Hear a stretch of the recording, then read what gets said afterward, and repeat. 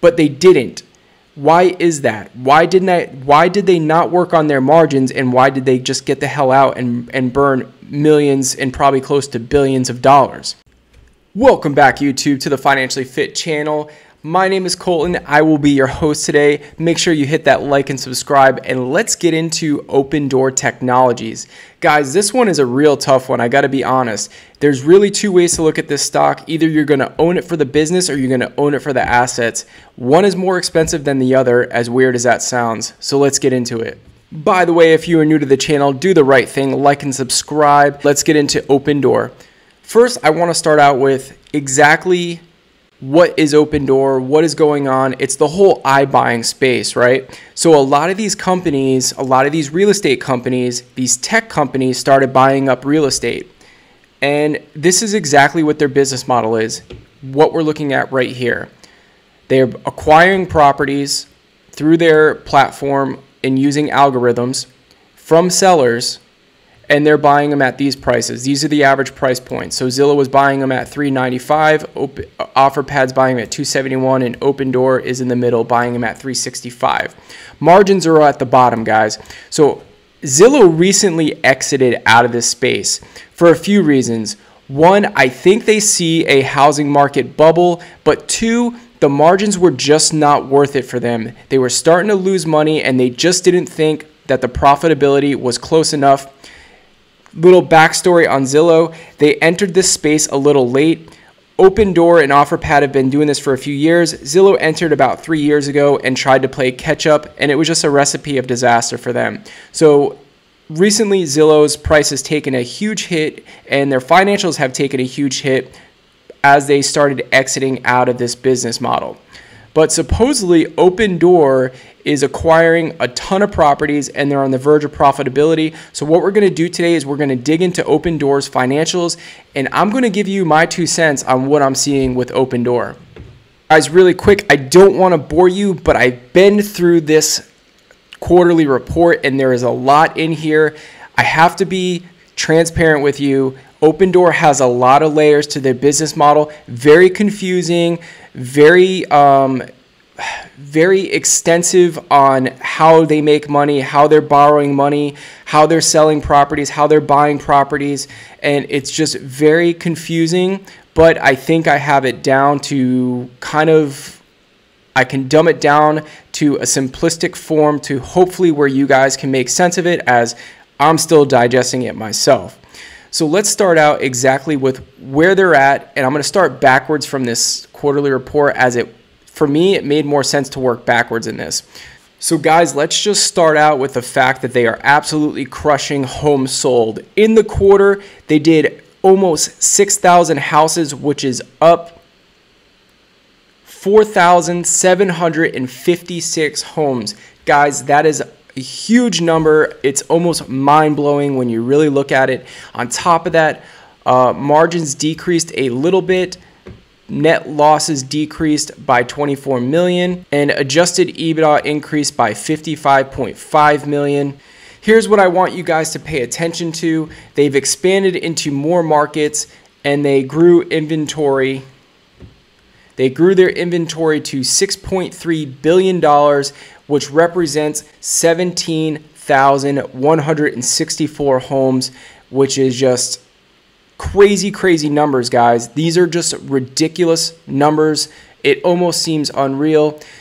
Here's the issue. I looked at how their financing is going. They have revolving credit, guys, of roughly 3%. Now, they have a lot of different lines of credit ranging from 2.15 all the way up to 3.6, I believe it was, but roughly the average looks to be right around 3%. So we have to remember that. I want you to remember that 3% on the 6.3 billion, because when we look at their assets and liability, there is some things that I have concerns of. There's some issues I have concerns with, and let's get into the assets and liabilities right now. First and foremost, we're going to start with the cash position of this company. Right now, they have $1.3 billion in cash. Pretty strong when we look at just the surface level stuff. They also have that almost 6.3 billion that we talked about in real estate as well, which gives them a grand total of almost 9 billion in assets, guys. So they grew their assets from 2.1 billion to 9 billion. Sounds great on the grand scheme of things, but let's look at the liabilities. Liabilities have skyrocketed 10x, guys, going from 622 million to $6.6 billion in liabilities, where most of that is coming from debt, which we can roughly average out to about 3%. Okay. Now, in this quarterly report, they state their business model is flipping properties within a 70 to 100 day period. Okay. What is the problem that I have with this business model? I want to look at their financial statement really quick. As we can see here, the trailing 12 months is approaching $4.5 billion. Guys, they are going to probably exceed expectations and absolutely crush revenue by the end of this year. Okay, that is going to be clear as day. That is not what I'm concerned with. The revenue growth is not a concern for me whatsoever. Here's the concern I have. Cost of revenue has skyrocketed, guys.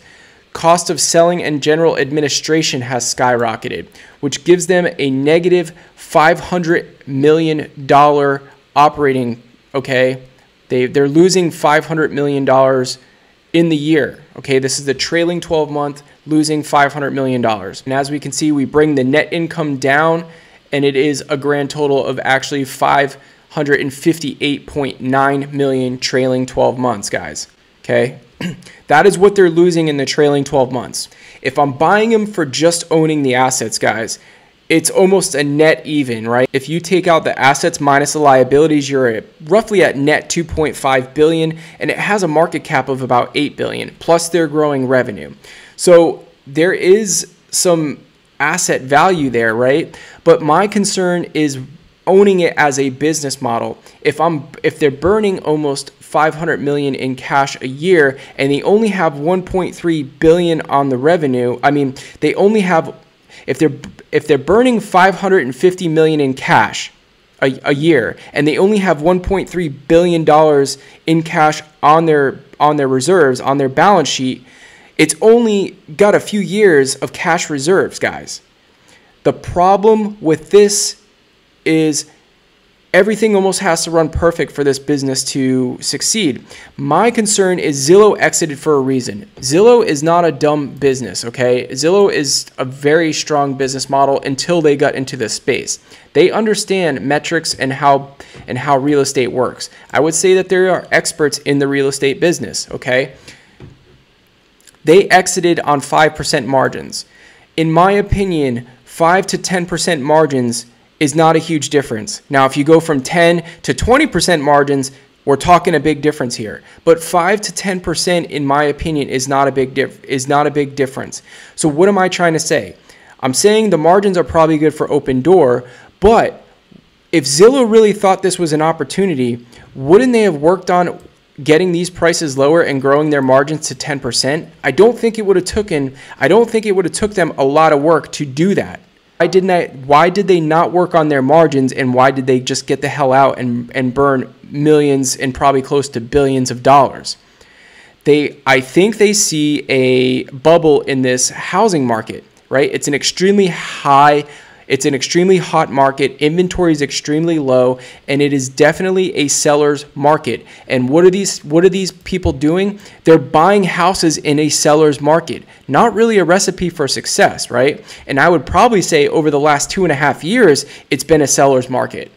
So will we see a buyer's market? Are we going to get a pullback in real estate? This is going to burn Opendoor multiple ways if we get a pullback. One, these margins are razor thin in the real estate market, guys. 10% in a real estate market is extremely thin. People fart 10% in real estate market, okay? Literally, 10% comes and goes very fast in a real estate market. Let me give you an example. You put a house on the market for $300,000 and I come in and I offer you $270,000. Are you going to think about it? Most likely, yes. You are going to think about it, but I just took that 10% right from underneath you.